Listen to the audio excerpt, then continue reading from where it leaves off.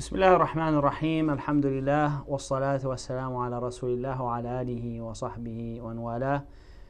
Respected viewers, Assalamu alaikum wa rahmatullahi wa barakatuh, and welcome once again to this program, Purification, half of Iman.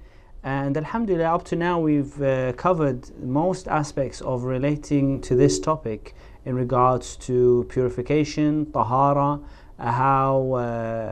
what and how and when, certain different rules related to this topic. So Alhamdulillah, through this series we managed to sum up important points that a Muslim needs to know about his tahara. And inshallah today we'll be taking the last session on this topic, purification, half of Iman, which ends, if you like, the chapter of purification. It's been a very summarized and brief sessions, but Alhamdulillah, I think we have managed to cover the most important points therein. Last week we spoke about tayammum and obligations of tayammum, conditions of tayammum, and certain things related to tayammum which are important for a person to know, because sometimes there are certain scenarios, certain situations that a person will be in where he does not have water, or he cannot use the water because it's either too cold, or maybe due to illness he cannot use the water as well. So we spoke a little bit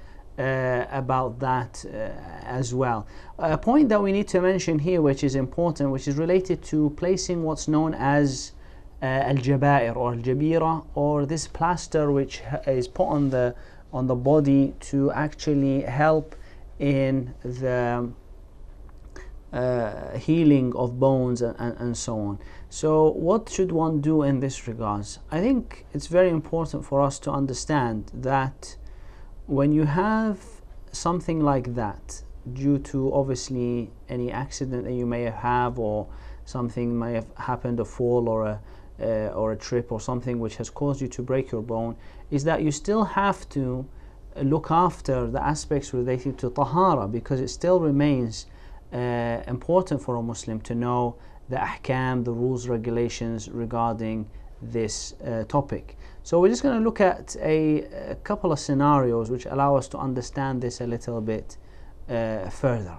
So we're going to look first of all at if somebody has fallen and injured his leg, his foot, and as a result he has a plaster on the foot which has been left there for a few weeks. Now, very important, if a person can do this, and that's quite important, is that when you put the plaster on, so before you go to the hospital, try and make sure that you have wudu before you put the plaster on. Because if you think about when we talked about wiping over the footgear, the leather socks, the khuffain, or we said the other socks that may match the khuffain, is that we said that for the wiping to be acceptable, a person must have worn those after having full tahara, full purification.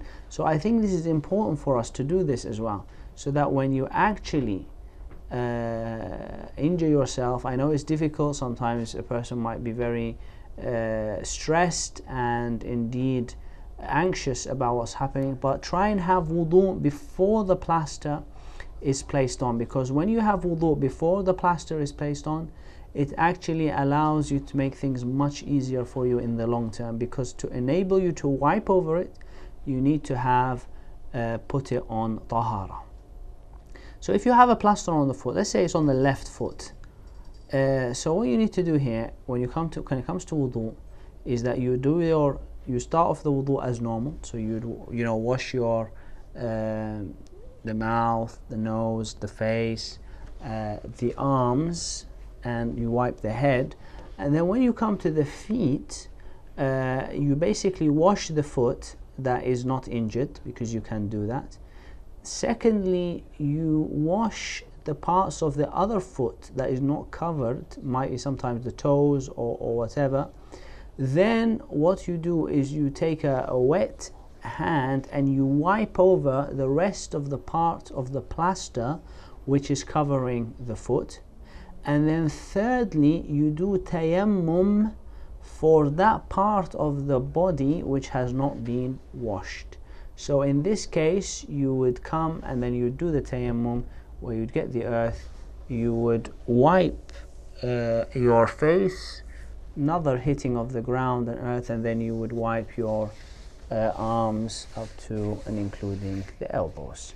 And with that, you would have made the tahara. So that kind of purification is including the ghusl, washing, includes the masah, you are wiping over the plaster, and then you're doing the tayammum to cover the part of the body which has not been washed. So that's quite straightforward when it comes to the foot. When it comes to the hand or the arm, it becomes a little bit more complicated, because the washing of the hand or the arm is not going to be complete, but also in addition to all of this, even the tayammum is not going to be complete, because that is deficient as well. And that's why there is a bit of a difference amongst the scholars in this regards. So first of all, let us look at it from if there is, it's on the hand, okay, on the arm here, the plaster. So what you would do is you would wash the normal, so you start off the wudu as normal, wash your face as normal. Then you would wash the arm that is not injured. Then you would wash parts of the other arm that is injured but which is not covered by the plaster. Then you would get a wet hand and you would wipe over the plaster where it is covering the arm, that part of the arm. Then, because if you remember, one of the conditions of wudu is tartib, is to do it in sequence. Then what you would do is you would do tayammum for that part of the arm, because we have to do this in sequence, because that tahara for this arm is still not complete without doing tayammum. So you do tayammum now, and then once you've done the tayammum, you proceed to wiping some of the head and then washing the feet. And with that, you would have done your wudu, and you will be ready to do your salah or recitation of the Quran or tawaf if you are going to do that. So that is the things that would make your purification count in this regards with regards to the arm. Now what I want you to think about now is another aspect to this, because there are different opinions of the scholars, and the opinion of the Ahnaf, which is the more easier opinion if you like, they said that if you did all this and you had placed the plaster while you had wudu, they said that that's fine, your wudu is fine, and when you do the prayers it's all fine and it's all well in order. The Shafi'i scholars, they were a little bit more strict about this, and they said that when the plaster is on your arm, it's actually on a limb which is part of wudu, of tayammum. So when you come to washing the arm, you've not washed it. When you've come to do tayammum, your tayammum is also deficient, because you couldn't wipe the arm with the earth because it's covered. So the wudu is deficient, and also the tayammum is deficient. So they said that even though you have this plaster and you might have to wear this plaster for a few weeks, they said that you would actually have to repeat the salawat when you remove the plaster, because of the fact that your wudu was incomplete and your tayammum was incomplete. It did not apply for the foot, because the foot, when you did the tayammum for the foot, your arm was not covered, so your tayammum was complete and that covered the foot. But in this regards, it's not complete, and I think that is the main issue here. So the Shafi'i scholar said that you would have to actually repeat the salah once you have the ability to do that. So once the plaster has come off and you are either able to do the full wudu, or you can do at least the limbs of tayammum are not covered with a plaster. So I hope that makes it a little bit clear with regards to dealing. But remember the importance of if you have injured yourself and you need to go to the hospital, to then make sure that you go whilst you have wudu. So if they do put a plaster on you, you have it whilst on wudu. And with that, we complete the section of tayammum. We're going to go now on a section which the ulama mentioned towards the end of the book of purification. It's important, although it's relevant more to our sisters, but it is also important that we know this topic as well, because it's an important section, and that is related to what we call a women's blood, women's bleeding. And the issue of women's bleeding is related to tahara as well, because it links to whether or not a woman can do salah, fasting, and so on and so forth. So if you remember, we said that when a person has not got wudu, then he cannot do three things. He cannot do salah, he cannot do tawaf, because tawaf is salah, is a form of salah, and he cannot touch or carry the mushaf.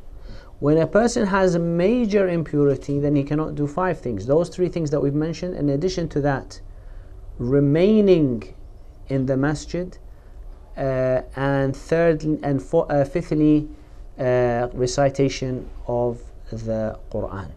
For a woman who is going through her bleeding, either her menstrual cycle or her postnatal bleeding, then in addition to those five things that she cannot do, she can also not fast, so not allowed to fast as well. And in addition to that, it is not allowed for her to remain or enter the masjid, because of the fear that she may actually cause, something may cause impurify the masjid. And lastly, she is not allowed to have any relations with her husband, which includes this intimacy that may happen. So that is prohibited as well for her.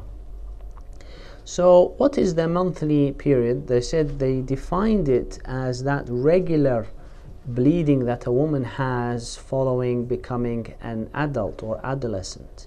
And they really defined it by a number of things, a number of terms of its color and so on, but we're not going to talk about that. But what's important for us is the timing. So for example, for this kind of bleeding, they said that the minimum period for this bleeding is 1 day and 1 night. So if you like, it's a 24-hour thing. So if it's less than that, then it would not constitute a normal what's known as a menstrual cycle. And the maximum is 15 days and 15 nights. So these are the limits, if you like. Minimum is 24 hours, maximum is 15 days and 15 nights. And we'll see the relevance of the maximum in a moment. Usually, on average, it's about 6 or 7 days, as is with most women. So during that period, the woman has to abstain from those things that we mentioned. And after she completes that, then she has to do a ghusl, a wash, as we mentioned before, to get her ready to undertake her normal actions of salah and so on. The second type of bleeding is the postnatal bleeding, and that is the type of bleeding that comes after birth, following birth. And again, the ulama, they have placed a minimum and a maximum. In the Shafi'i madhab, the minimum is considered a moment. It could be a small moment. Some women, although very rare, hardly bleed.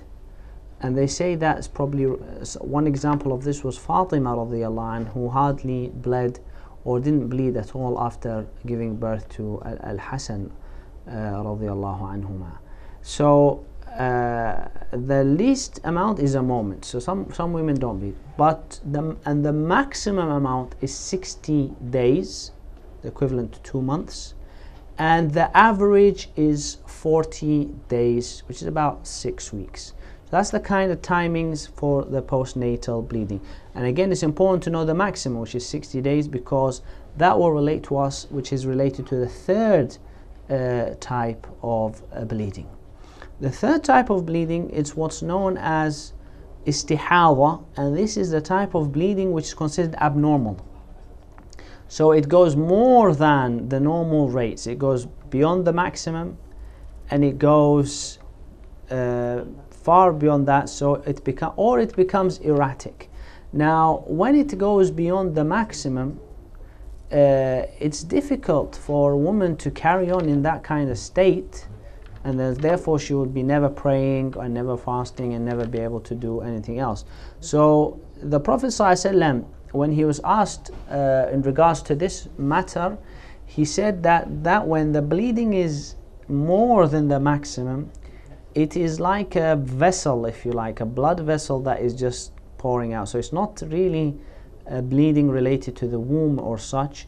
it's a blessing. And he said ذلك عرق. So it's an irq, it's like a blessing. So in this regards, the woman has to do certain things. So she is not the same as a person who is in her menstrual cycle or postnatal bleeding, but rather she is in a state where is abnormal bleeding, and so therefore she is still able to do her salah and so on, but she has to do the following. First of all, she has to make sure that she cleans the area and puts appropriate padding to prevent the bleeding continuing. Secondly, she puts on fresh clothes, and then she makes the wudu and she does the salah straight away. So she only does this after the entrance of the time of salah, and she does the salah straight away. So there is no delay period. She shouldn't delay it longer than necessary, and she should not do this before the entrance of salah. There's something which is called istihada. So she does the appropriate cleansing, padding, and new fresh clothes, and then salah straight away. And whatever blood comes out during that time, we say that's fine. She's allowed that concession, and she has to repeat that for every salah, because obviously it's a question of keeping the cleanliness there. So that is regards to istihada. So if it's normal cycle and say it's gone over 15 days, then when 15 days is there, that is the cutoff point. After that, she should go and wash and do all those things. And if it's for postnatal bleeding, the maximum is 60 days and 60 nights. Anything more than that, then she can go into this position as well. Now, this aspect of istihada, which is also known as continual ritual impurity, continual ritual impurity, because the woman is continuously having, the impurity is repeated. It may also happen with certain people in what's known as incontinence, and that is when maybe, again, for a man or for a woman, it could be that the person's urine doesn't stop, and his bladder the actual stops that prevent the urine from coming out might be weak and might not be functioning well. So a person, even though he is gone to the toilet and finished, there will be continuous leaking of urine, and this is also known as continual ritual impurity, da'im al-hadath. And this kind of act as well necessitates that a person, it's difficult, if somebody is always doing that, he'll say, how can I pray, how can I do my normal acts of ibadah if that is the situation. So again, similar to the woman who has abnormal bleeding, the person would here do, first of all, he would wash the area, he would put on some padding, he would change his clothes to fresh clothes, and again, all of that is done after the entry time of salah, and to then go forward and do the salah there and then, so that is no longer delayed. So it's not done before the entry of salah, but rather it is done after the entry of salah. And with that, the person will be ready to do the salah, but they have to again repeat that at every salah to allow them to actually go through the to actually allow them to do this the salah, or whatever acts they need to do. Maybe it is recitation, the Quran by reading, or so. With today, actually, we've managed to complete the sections about purification, which is an important part of fiqh, because it's important to know your Islam from this perspective. That's why the Prophet ﷺ is saying, it's purification is half of Iman. This is a hadith of the Prophet ﷺ, because it's so important. It's important to understand the reality related to this topic, so that when you practice your Islam, you are practicing it based on knowledge.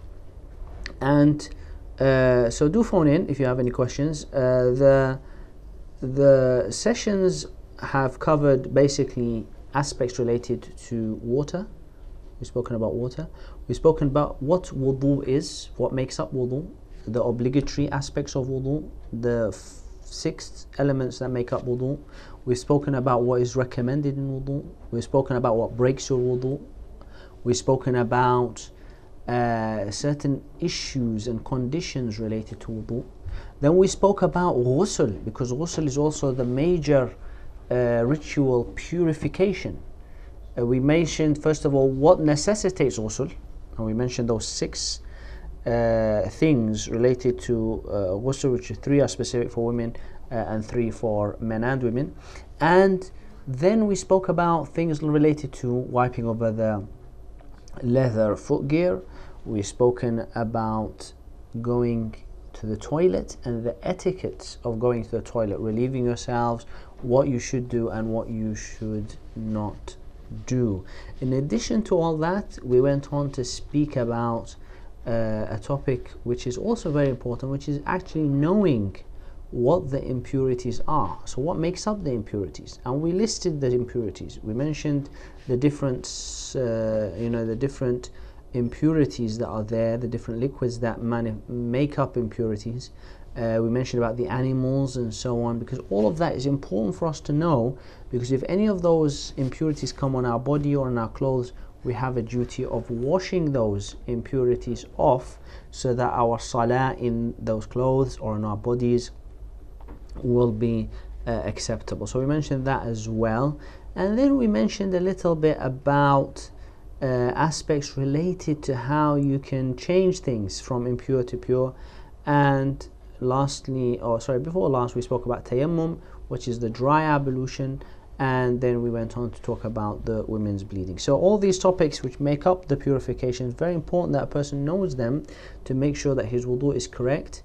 And also we have to be aware that sometimes there are certain things in our practice of wudu that if we don't do properly, they can actually harm us a lot. So please give us a call. Our telephone number is 0203 397 2095. The number's on the screen.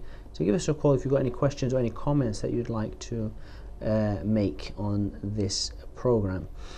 What things that are usually made, common mistakes in people who do the purification. First of all, the first most common mistake is that people don't know the purification rules. And if you don't know the purification rules, you are falling into mistakes because you don't know what is you must do and what you mustn't do. Secondly, when it comes to washing, a lot of the time people rush their wudu, and so they miss vital parts of wudu which make up wudu.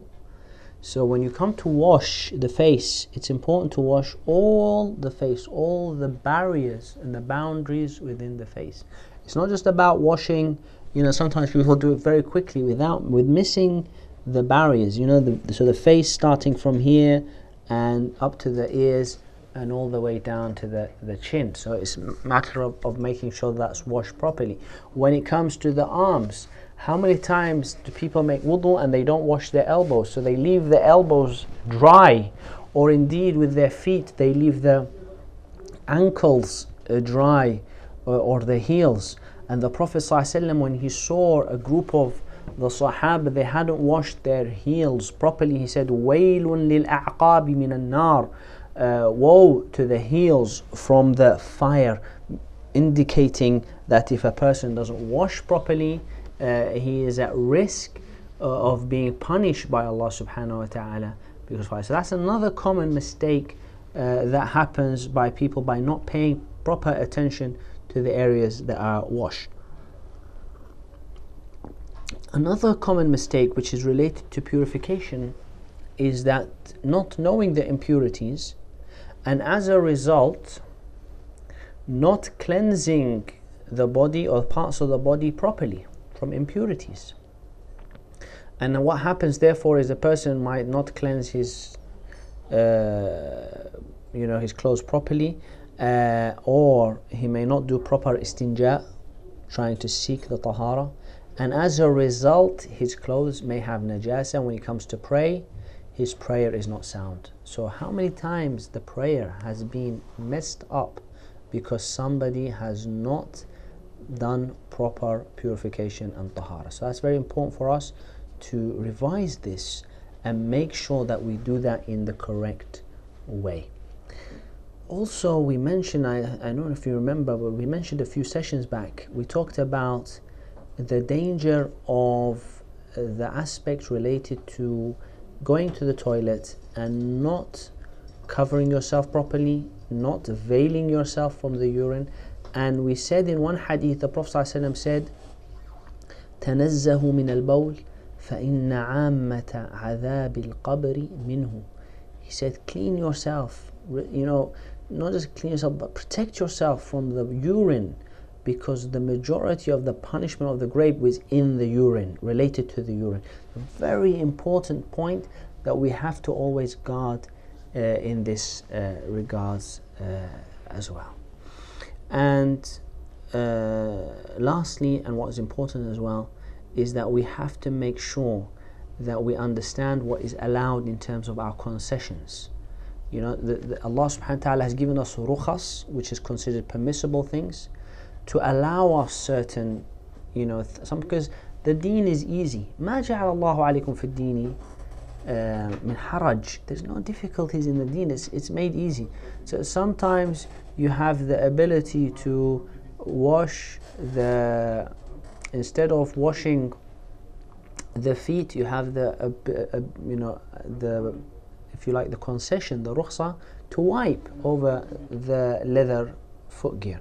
Or for example, when you don't have water, or your water is not enough for you, then again you have the permission to do tayammum, and so on. So all these things are allowing you concessions and rukhas for you to take use of, because when you do that, you are making life easier for you, because Allah doesn't want to make things hard for you.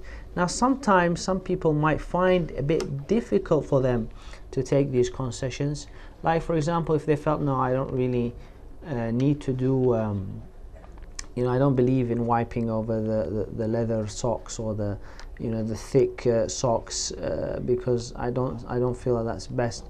We say yes, it's better to wash the feet. It's better to wash the feet, but it becomes recommended to wipe over the socks and the leather socks, specifically when a person finds that he is not comfortable doing it, because the finding that discomfort doing it means that you have a bit of a problem with the concession that Allah is giving you. So I think that's also important for us to note, inshaAllah ta'ala. So if you have any questions, we still got a few more minutes left, inshallah, before the end of the show. Telephone number is on the screen. It's 0203 397 2095. So you are more welcome to phone in. Obviously, now that this section of purification is complete, it's important for the person to then go on to a next chapter, which is related to understanding salah and the rules related to salah. And because again, salah is that backbone which everything is based on, the backbone of the deen, and therefore it is important for a person to understand the rules of salah, which is the follow-up to purification. That's why purification is half of Iman, at-tahuru shatrul Iman, because it's that access, if you like. It's that key which takes you forward into the salah, inshallah ta'ala. Yes, and we have a caller. Assalamu alaikum. Alaikum salam. Yes, welcome to Star TV. What is your question? Alaikum salam. Salam. I want to question if you have wudu, I have wudu in the morning. Yes. After that, the break. If you wear the socks, I make wudu and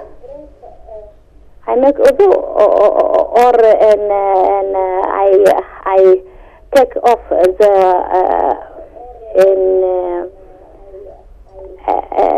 socks. You took off the socks? Yeah. No, before I have wudu. Okay, so you made wudu, yes? Yeah, after that the wudu is broken. Right. after that, the socks I take off. After that, I make wudu, a new wudu. Yes. Okay. So what is the question? And for salat for dhuhr. Yeah. And I have wudu. If I go outside, if the wudu is broken, I take off the socks. Right. I don't understand for yes. Okay, thank you. Inshallah, I'll answer that question. So basically, what the sister is saying is that in the morning she started off with wudu, and then she put on her socks. Then the wudu was broken while she's outside the house. What does she do? And if the wudu was broken and then she took off her socks, what should you do? So if you've made wudu and then you've put on the socks, and remember we said they have to be thick socks to in line with the leather foot gear.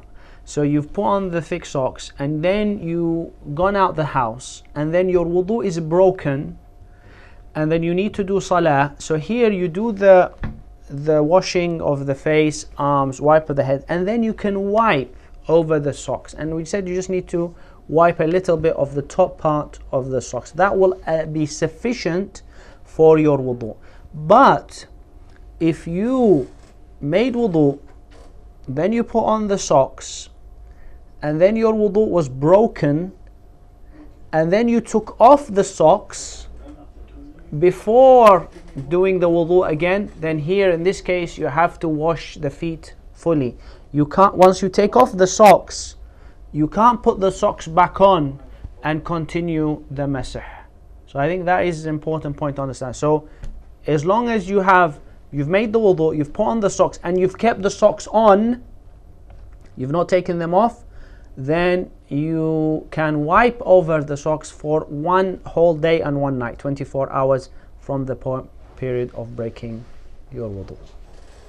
Okay, we have another question. Assalamu alaikum wa rahmatullah. Hello, assalamu alaikum. Hello, assalamu alaikum. Alaikum salam. I would like to ask you one question. Yes. Go ahead. And I work in place in day center, and then when I change the baby's nappy, I use the gloves. Yes. And I do the wudu before I leave my home. Yes. Is it blocking my wudu? You are wearing if gloves. I touch the private area, yeah. Okay, Jazakallah. Well, if you are wearing, Jazakallah khair for that question. If you are wearing gloves and you are covering your hands, then that does not break your wudu, because there is no touching skin to skin. That doesn't break the wudu. But if you are not wearing gloves and you touch the private parts of another individual, even if it's a child or indeed yourself, then that would break the wudu. So the gloves form a barrier, and the barrier will therefore mean that the wudu is not broken, and you do not have to repeat the wudu. Jazakallah khair. We got one more question. Assalamu alaikum. Okay, we seem to have lost that call. So inshallah, thank you for calling in with those questions. And really, and just to end, because we only have half a minute left, is that very important for us in this topic specifically and other topics, that we're not shy about asking questions. Because sometimes, certain issues, I know this issue of purification sometimes is related to private things, private matters. Very important that you do not carry on practicing your deen with not knowing, but it's better to go and ask the question, and if you don't know, say I don't know, I need to ask the question, because when you ask the question you will learn. And if you don't ask the question, you say, oh, I'm shy, or maybe you feel so, you are old, you've been doing something, you don't want to. No, go and ask, because the Prophet ﷺ said, when and it was quite a bad thing that happened actually, because one of the Sahaba, he had a big cut. He had like a cut in his head, injury in his head, and he had a wet dream. He needed to do ghusl, and they were in a journey, but the water was cold, and they were in a journey. So he said to his friends who were with him, he said, I need to do ghusl, but I have this big cut. do you think it's okay for me to do tayammum? Tayammum, remember we talked about it? They said to him, no, you have to do ghusl. So he did ghusl, and as a result the water got into the injury and he died because of that. Subhanallah. So when they went back to the Prophet ﷺ, do you know what the Prophet said? He said, قَتَلُوهُ قَتَلَهُمُ اللَّهُ. They have killed him. May Allah kill them. They have killed him. Because they didn't kill him directly, but because of their fatwa, without knowledge, they resulted in his death. Because he should have done tayammum. He has an injury, he can't do ghusl, he should do tayammum. But because they gave the fatwa without knowledge, the Prophet ﷺ said they led to his death. So do you see how dangerous it is? So, and he said, أَلَا سَأَلُوا? Should they have not asked if they didn't know? Because the cure of ignorance is question. So, my dear respected brothers and sisters, as we come to the end of this program, which is purification, half of Iman, it's very important to emphasize this point, and inshallah we hope that you have made use of these sessions. Please go and visit our YouTube channel to watch the other sessions if you have missed them. I think they're very important for adults and children to learn about their purification. Jazakumullah khair. Thank you for being with us, and until we meet you again, Assalamu alaikum wa rahmatullahi wa barakatuh.